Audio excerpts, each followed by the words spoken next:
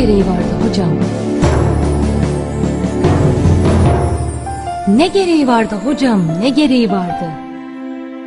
Tabii bu kentin tramvayı olmamalıydı. Otobüsler tozu dumana katarak ve de egzozlarından gazlar savurarak kornalarını öttürerek geçmeliydiler. 2 Eylül Caddesi ve Doktorlar Caddesi'nin o halini özleyenler var. Şimdi nasıl üzgünler bu caddelerin temizliğinden, o kadar mutsuzlar şu tramvayın varlığından.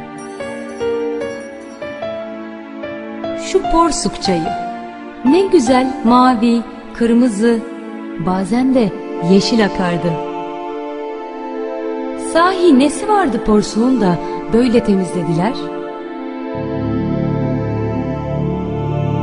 O eski köprüler öyle kalsaydı da şiddetli bir depremde yıkılsaydı ne vardı? Üstünden otobüs geçti mi sallanan çürük köprülerin nesi vardı?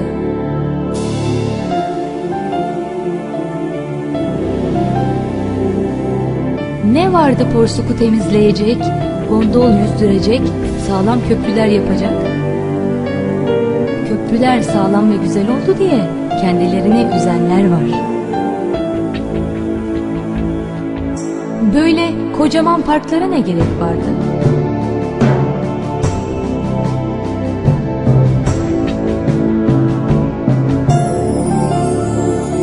Bir de plaj yapılmış.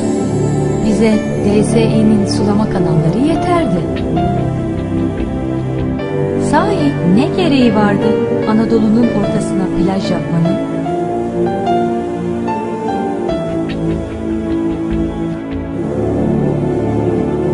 Muttalip mezarlığı da eski haliyle kalmalıydı. Yıkık dökük mezar taşları, insan boyunca yaban otlarıyla.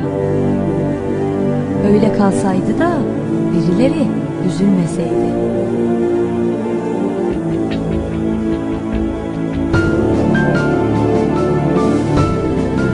Ne gereği vardı şimdi akıp giden bir dereciğin önüne engel koyup kocaman bir baraj yapmanın?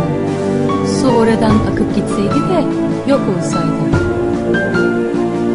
Bir de kano yarışları yapılıyor. İşe bakın. Kalabak suyumuzu çok büyük yatırımlarla hak ettiği noktaya taşıdınız. Simgemizi dünyaya tanıttınız.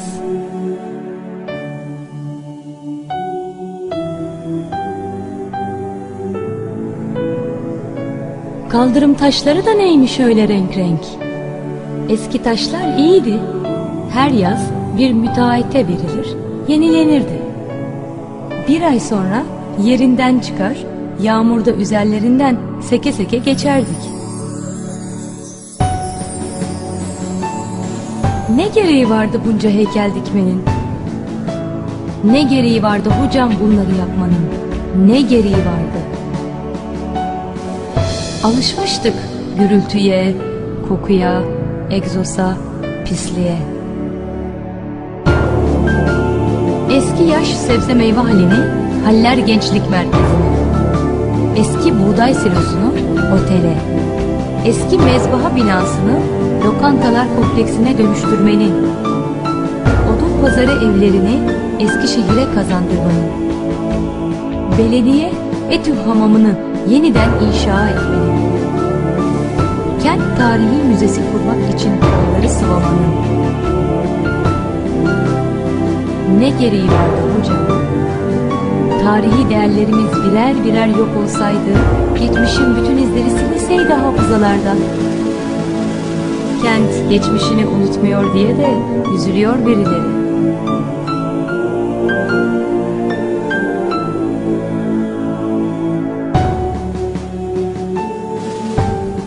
Tiyatrolar, sergi salonları, opera.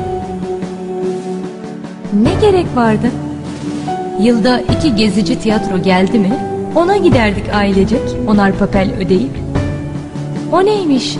Tam 2 lira, öğrenci 1 lira. Senfoniye de gerek yoktu. ATATÜRK, sanatsız kalmış bir toplumun hayat damarlarından biri yoktur demiş olsa da biz damarsız yaşamaya alıştırılmıştık nasıl olsa.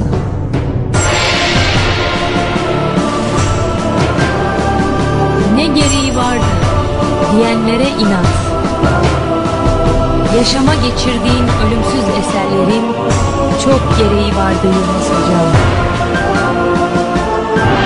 Bu şehir seninle gurur duyuyor.